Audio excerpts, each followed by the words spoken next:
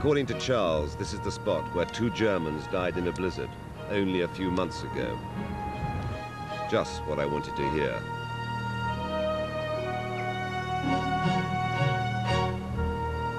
Mark, how are you? You much better? Am I? Yeah. The less I speak, the better I am.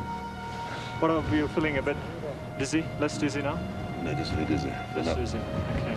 Great pill that I took this morning. Like another cup of tea? Another cup of tea would be one of the greatest moments of my life.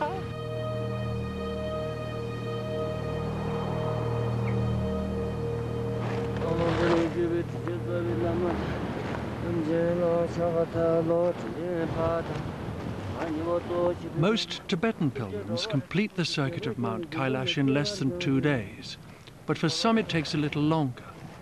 This pilgrim will take 13 days to complete a Kora by doing it the hard way, some of it over snow and ice. When you circle a holy object, which can be a temple, a mountain, a tree or anything, what you're doing is tapping into its holiness. You're drawing spirit power from it.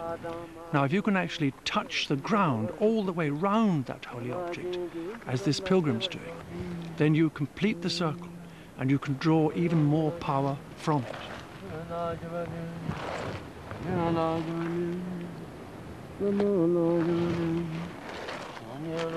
This mountain is the greatest spirit power place of all, and that's what fascinates me.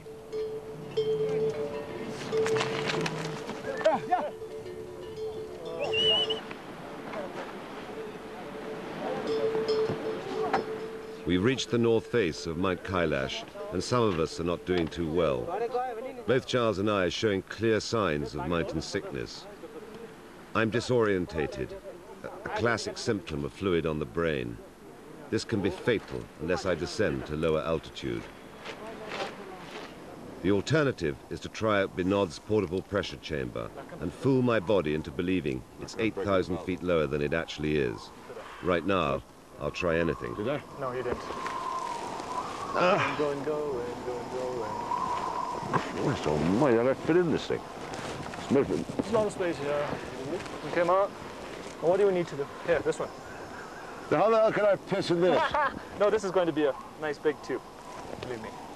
You sure you can get me out of this thing? Yeah. Well, you can't get me in at the moment. Huh? Okay, you can put your hands down.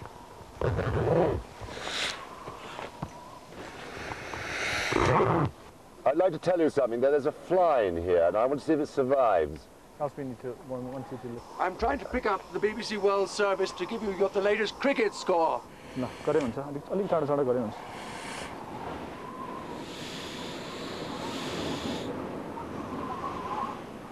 How's the fly? How's the flight? Fly. Oh, the flight? Well, I can't see. I think it's dead.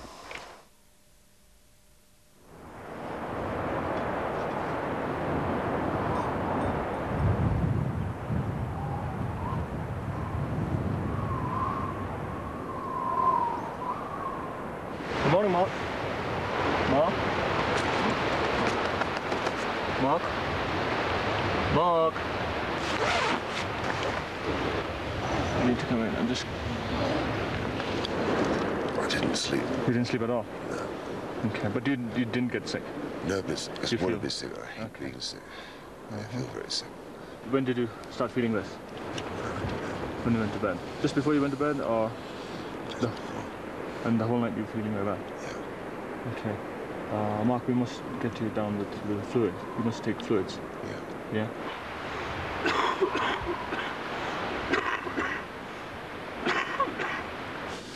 Trying to stop this headache.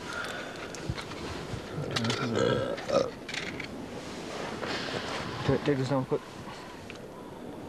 Now you're forcing yourself, yeah? Forcing yourself the fluid down.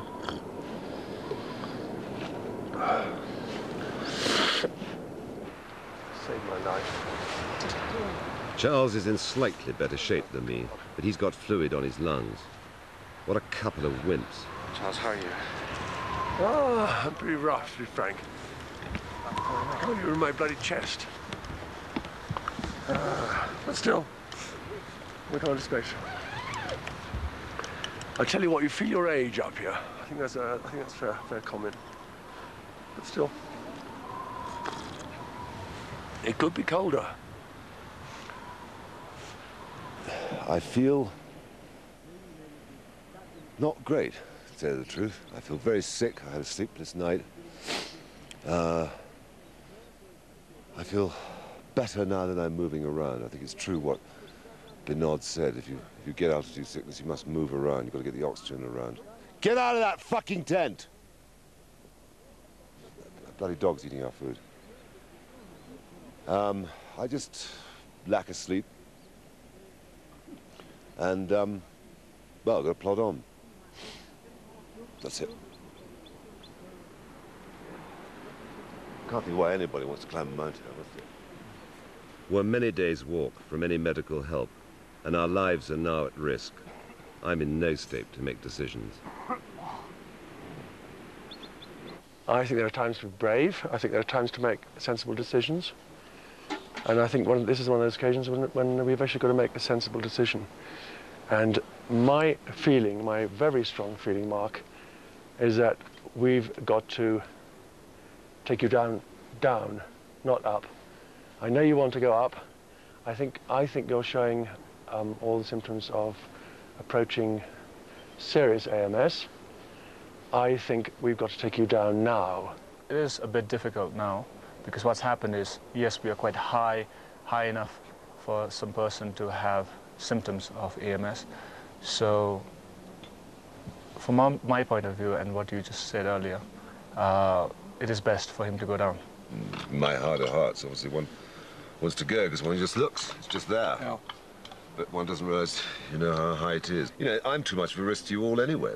And, you know, according to Bernard, this is, and to you, we're experts. You know, this is classic, I don't know, something to do with this pill or whatever, I don't know, but, No, I think withdraw, recoup, rest, go for the Garuda Valley.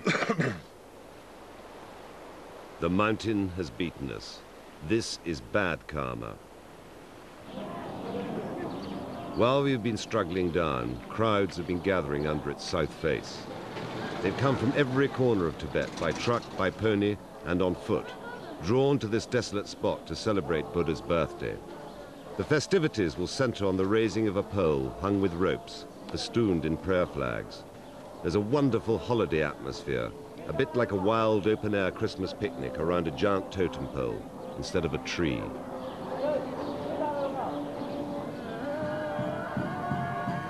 And it's amazing the difference coming down just 2,000 feet. Maybe it's the thicker air, or the extra oxygen, or the party